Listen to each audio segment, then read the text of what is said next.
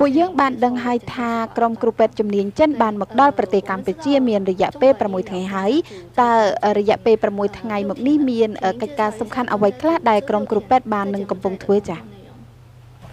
រដ្ឋាភិបាលចិនបានបញ្ជូនក្រុមជំនាញវិទ្យាសាស្ត្រចិនមកជួយប្រទេសកម្ពុជាហើយបន្ទាប់ពីពួកយើងបានមកដល់កម្ពុជានៅថ្ងៃទី23ខែមីនារួចមក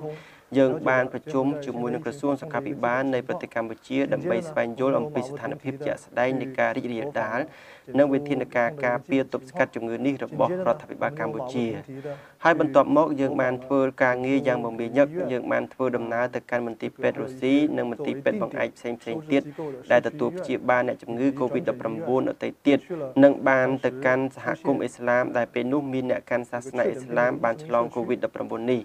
ហើយក្រុមអ្នកជំនាញចិនក៏បានធ្វើដំណើរទៅកាន់ខេត្តព្រះសីហនុនិងទៅកាន់តំបន់សេដ្ឋកិច្ចពិសេសខេត្តព្រះសីហនុហើយនឹងបានទៅកាន់មន្ទីរពេទ្យនិងកន្លែងដែលកំពុងព្យាបាលអ្នកទេសចរជនជាតិបារាំង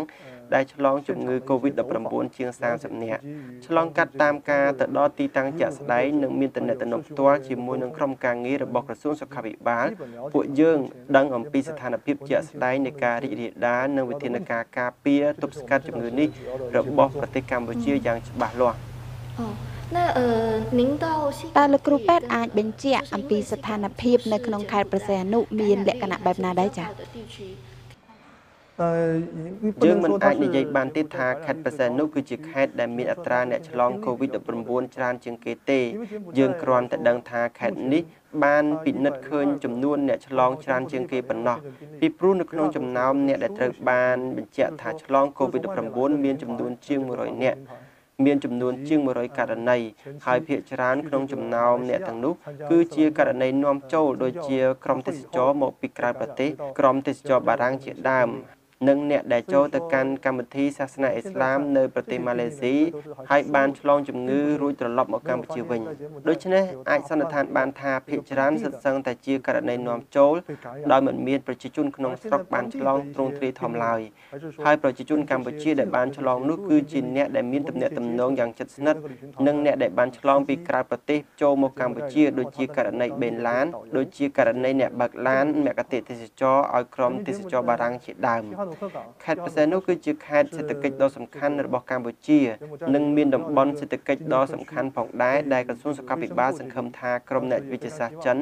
ទៅកាន់ទីនោះហើយទីនោះក៏រកឃើញអ្នកឆ្លងមានចំនួនច្រើនផងដែរហើយដូច្នេះហើយទើបបានជាពួកយើងទៅកាន់ទីនោះរយៈពេល2ថ្ងៃដើម្បីស្វែងយល់អំពីស្ថានភាពជាក់ស្ដែង តើក្រុមអ្នកជំនាញវិទ្យាសាស្ត្រចិនបានផ្ដល់មតិយោបល់ឬជាអនុសាសន៍អ្វីខ្លះដែរដល់អាជ្ញាធរខេត្តព្រះសីហនុចា៎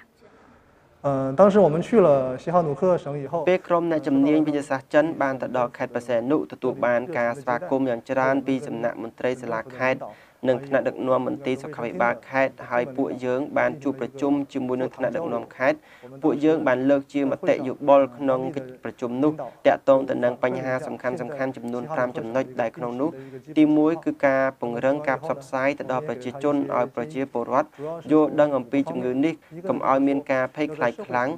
ឲ្យពួកគេប្រើប្រាស់វិធីសាស្ត្រការពារឲ្យមានលក្ខណៈវិទ្យាសាស្ត្រគឺមានការការពារកុំឲ្យឆ្លងបានប៉ុន្តែយើងមិនអាចធ្វើប្រហែសបានឡើយនេះជាគំនិតមូលដ្ឋានដែលយើងគួរតែយល់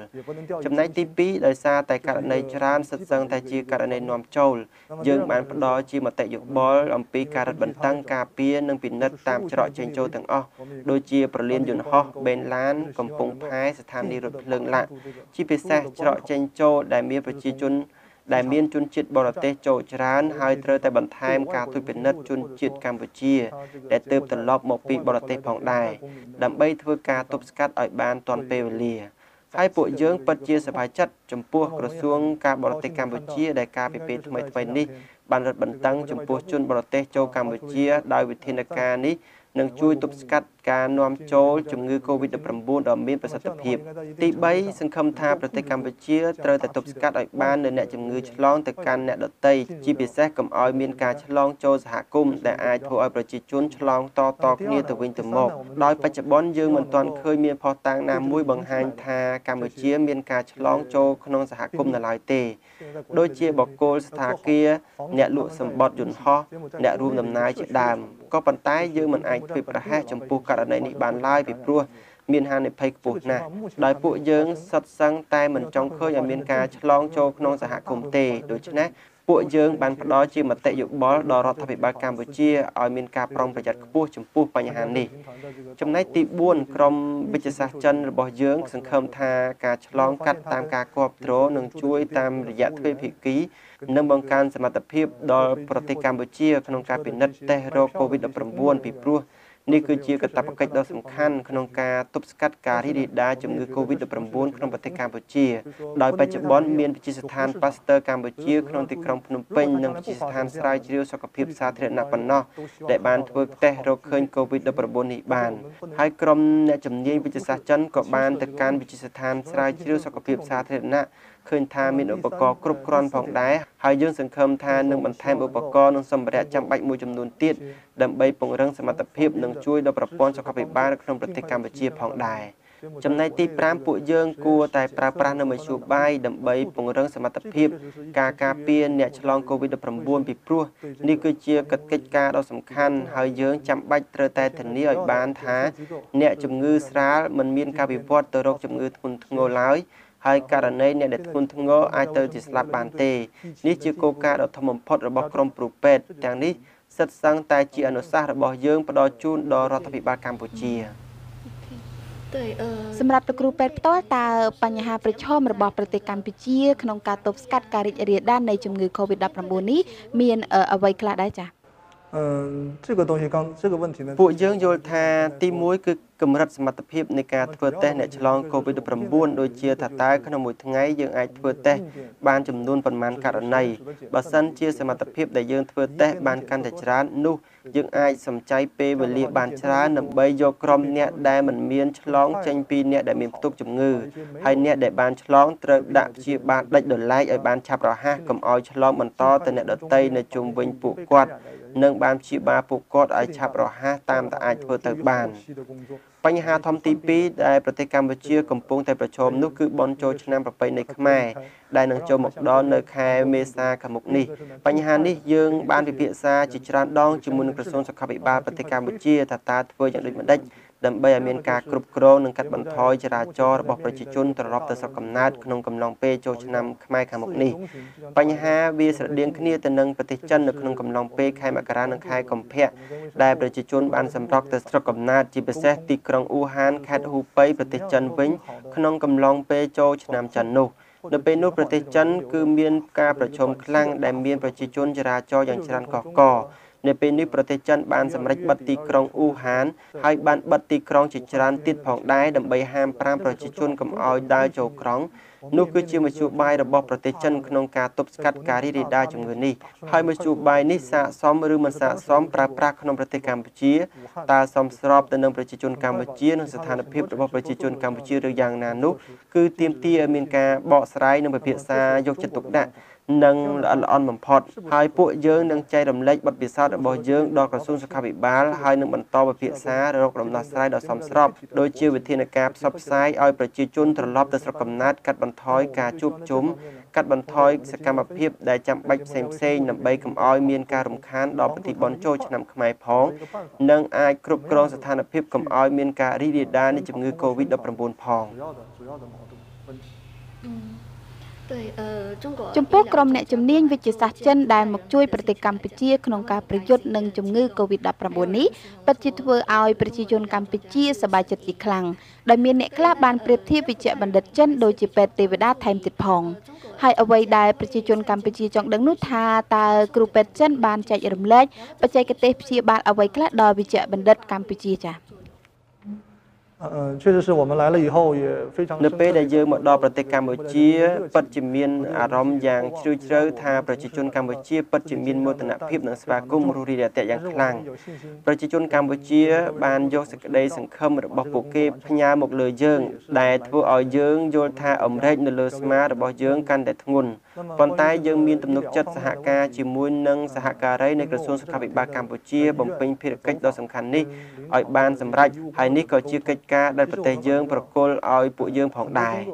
ចំពោះបញ្ហាព្យាបាលអ្នកជំងឺវិញយោងតាមការធ្វើដំណើរទៅកាន់មន្ទីរពេទ្យនានានិងការពិភាក្សាជាមួយនឹងបុគ្គលិកពេទ្យទាំងអស់របស់ប្រទេសកម្ពុជាក្នុងរយៈពេលប្រមាណថ្ងៃមកនេះ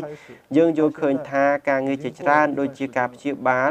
ប្រព័ន្ធសុខាភិបាលមានភាពល្អប្រសើរហើយតាំងពីមានការផ្ទុះនៅជំងឺ COVID-19 មកដល់ពេលនេះគឺមានរយៈពេលច្រើនហើយដូច្នេះចំពោះការព្យាបាលនិងវិធានការដ៏មានប្រសិទ្ធភាពបានបង្ហាញជាសាធារណៈក្នុងគេហទំព័ររបស់អង្គការសុខភាពពិភពលោកផងដែរហើយក្រសួងសុខាភិបាលនៃប្រទេសកម្ពុជាក៏បានប្រើប្រាស់នូវវិទ្យុបាយគួបផ្សំទៅនឹងបច្ចេកទេសរបស់ខ្លួនដែលកំពុងមានស្រាប់បានធ្វើការងារនេះផងដែរ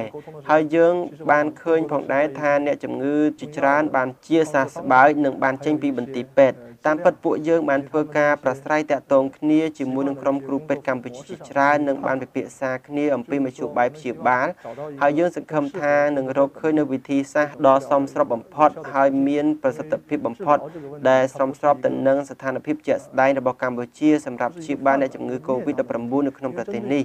ពីព្រោះការព្យាបាលមានវិធីច្រើនហើយចំពោះអ្នកព្យាបាលម្នាក់ៗ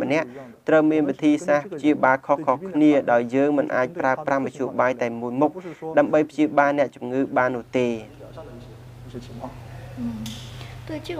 ក្រុមអ្នកជំនាញវិទ្យាសាស្ត្រចិនបានមកជួបប្រជុំជាមួយឯកឧត្តមមនបន្ហេងរដ្ឋមន្ត្រីក្រសួងសុខាភិបាលប្រទេសកម្ពុជាហើយឯកឧត្តមក៏បានលើកសំណើថាភាគីកម្ពុជាបានស្នើក្រុមគ្រូពេទ្យជំនាញចិនឲ្យជួយបង្កើតផែនការការងារក្នុងការទប់ស្កាត់ការរីករាលដាលនៃជំងឺ COVID-19 តើផែនការនេះកំពុងដំណើរការយ៉ាងណាហើយចា៎是的，这个方案我们一直在建设中。其实上，បាទផែនការការងារជាក់លាក់ក្នុងការទប់ស្កាត់ការរីករាលដាល COVID-19 កំពុងតែត្រូវបានបង្កើតឡើងហើយប្រទេសកម្ពុជាខ្លួនឯងក៏បានរៀបចំផែនការតាំងពីដំបូងមកម្ល៉េះប្រទេសចិននិងកម្ពុជាមានស្ថានភាពខុសគ្នាហើយការចាត់តាំងនៅវិធានការទប់ស្កាត់ការឆ្លង COVID-19 គឺយោងទៅតាមស្ថានភាពជាក់ស្ដែងនៃប្រទេសនីមួយៗមានគោលនយោបាយខុសគ្នាជាច្រើនផងដែរដូចជាគោលនយោបាយថ្នាក់ជាតិក៏ដូចជាការគ្រប់គ្រងសកម្មភាពសង្គមទំនាក់ទំនងសង្គមក៏ដូចជាមធ្យោបាយករណីអ្នកឆ្លង COVID-19 ជាដើមប៉ុន្តែចំណុចជាច្រើនសិតសឹងតែបានឯកភាពគ្នាហើយដូចជាការពង្រឹងនៅប្រព័ន្ធផ្សព្វផ្សាយការកាត់បន្ថយនៃការជួបជុំមនុស្សនៅក្នុងប្រទេសជាដើមហើយនៅក្នុងរយៈពេលមួយសប្តាហ៍នេះពួកយើងក៏បានធ្វើការសង្កេតធ្វើការពិភាក្សាជាមួយនឹងក្រុមការងាររបស់ក្រសួងសុខាភិបាលដើម្បីពិភាក្សាអំពីការងារបន្ថែមក្នុងការទប់ស្កាត់ការរីករាលដាលនៃជំងឺ COVID-19 នេះផងដែរដោយលោកវិជ្ជបណ្ឌិតបានមានប្រសាសន៍ឲ្យថានៅក្នុងប្រទេសកម្ពុជាមិនទាន់មានការឆ្លងជាលក្ខណៈទ្រង់ទ្រាយធំនៅក្នុងសហគមន៍ឡើយហើយអ្នកខ្លះបាននិយាយថាមកពីកត្តាអាកាសធាតុនៅក្នុងប្រទេសកម្ពុជាអំណោយផលតើលោកវិជ្ជបណ្ឌិតអាចបញ្ជាក់បានទេថាតើមានកត្តាអ្វីខ្លះបានជាដូច្នេះចា៎根据我们的យោងតាមបទពិសោធន៍របស់ខ្ញុំគិតថាអាកាសធាតុមិនមែនប្រកបច្បាស់លាស់ក្នុងការទប់ស្កាត់នៃការរីករាលដាលជំងឺ COVID-19 ទេអនុភាពនៃការឆ្លង COVID-19 គឺជាបញ្ហាវិទ្យាសាស្ត្រសុទ្ធសាធដែលរហូតមកដល់ពេលនេះមិនមានភស្តុតាងណាមួយអាចបញ្ជាក់បានទេថាអាកាសធាតុក្តៅការចម្លងមេរោគ COVID-19 មានភាពខ្សោយជាងតំបន់ដទៃទៀតទេពួកយើងសិតសឹងតែដឹងហើយថាប្រទេសថៃនិងប្រទេសហ្វីលីពីនគឺមានអាកាសធាតុក្តៅប្រហាក់ប្រហែលគ្នានឹងកម្ពុជាតែប្រទេសទាំងពីរនេះមានការឆ្លង COVID-19 ច្រើនគណៈដែលប្រទេសកម្ពុជាមានជាង100ករណីដោយសារតែការគ្រប់គ្រងបានល្អជាងហេតុដូច្នេះហើយទើបបានជាសេចក្តីសន្និដ្ឋានកត្តាអាកាសធាតុមិនអាចបញ្ជាក់ច្បាស់ថាអាចឆ្លងកម្រិតខ្សោយឡើយដែលយើងមិនអាចមានការធ្វើប្រហែសសូម្បីតែបន្តិចបន្តួចមិនត្រូវគិតថានេះមានអាកាសធាតុក្តៅឬយ៉ាងណាចំណុចពិសេសណាមួយទប់ស្កាត់ការរីករាលដាលនៃជំងឺ COVID-19 បានពួកយើងត្រូវតែគិតរកវិធីសាស្ត្រដើម្បីរកដំណោះស្រាយបញ្ហានិងការវិភាគលើបញ្ហាអ្វីត្បិតតែបច្ចុប្បន្ននេះมันមានភស្តុតាងណាមួយថាមានការឆ្លង COVID-19 ជាលក្ខណៈទ្រង់ទ្រាយធំដល់សហគមន៍តែมันមានន័យថាมันមានការឆ្លងនៅពេលខាងមុខឡើយហេតុដូច្នេះហើយត្រូវតែមានការប្រុងប្រយ័ត្នក្នុងការទប់ស្កាត់នៃការរីករាលដាលនៃជំងឺ COVID-19 នេះហើយសិតតែជាការងារសំខាន់ដែលពួកយើងត្រូវតែសហការគ្នាជាមួយនឹងក្រសួងសុខាភិបាលកម្ពុជាសម្រាប់ឲ្យបានជាពិសេសក្នុងស្មារតីប្រុងប្រយ័ត្នខ្ពស់ពិតជាមិនអាចខ្វះបានឡើយមានតែការបង្កើនការប្រុងប្រយ័ត្នទើបអាចការពារការរីករាលដាល COVID-19 នេះបានល្អប្រសើរជាងមុន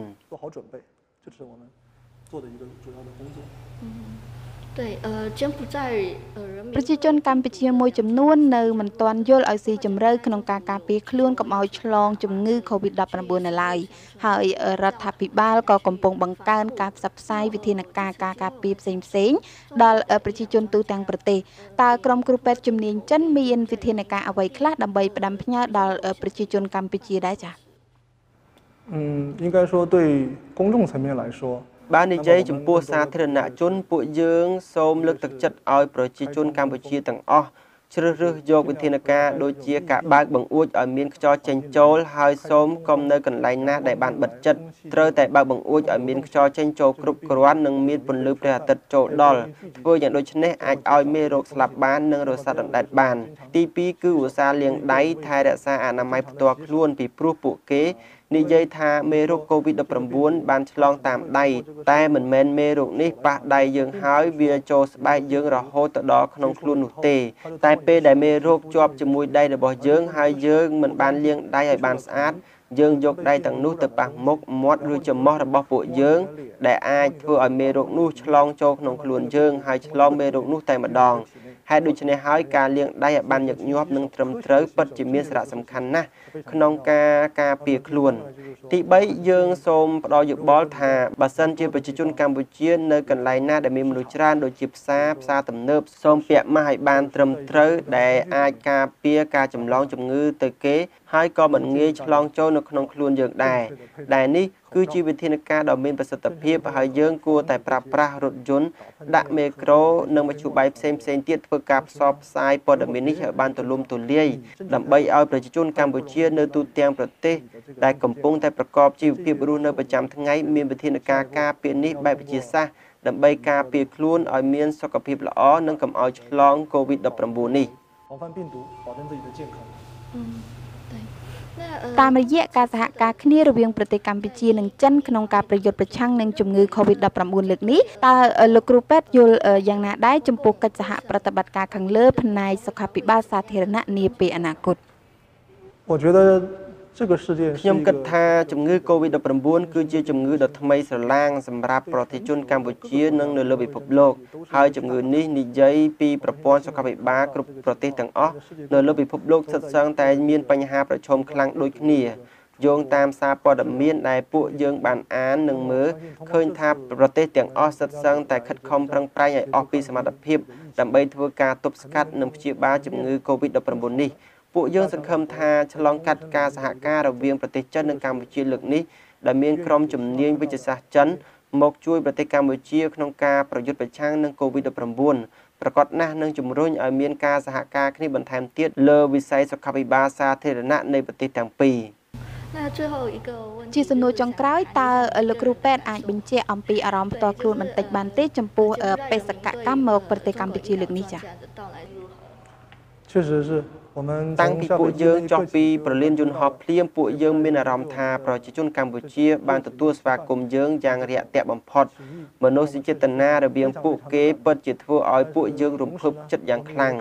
ក្នុងពេលដំណាក់កាលគ្នានេះពួកយើងមានអារម្មណ៍ថាអំរែកនៅលើស្មារបស់យើងគឺកាន់តែធ្ងន់ឡើងពួកយើងទទួលបេសកកម្មពីប្រទេសជាតិរបស់យើងមកកាន់កម្ពុជារួមជាមួយនឹងប្រជាជនកម្ពុជានិងក្រសួងសុខាភិបាលកម្ពុជាដើម្បីប្រយុទ្ធប្រឆាំងនឹងការរីករាលដាល COVID-19 ហើយពួកយើងមានទំនុកចិត្តថាក្រោមការដឹកនាំរបស់សម្ដេចតេជោហ៊ុនសែននាយករដ្ឋមន្ត្រីនៅកម្ពុជាពួកយើងរួមគ្នានឹងសហការីនៃក្រសួងសុខាភិបាលនិងរកមធ្យោបាយគ្រប់ប្រភេទដើម្បីយន្តការដ៏សមស្របសម្រាប់ប្រទេសកម្ពុជា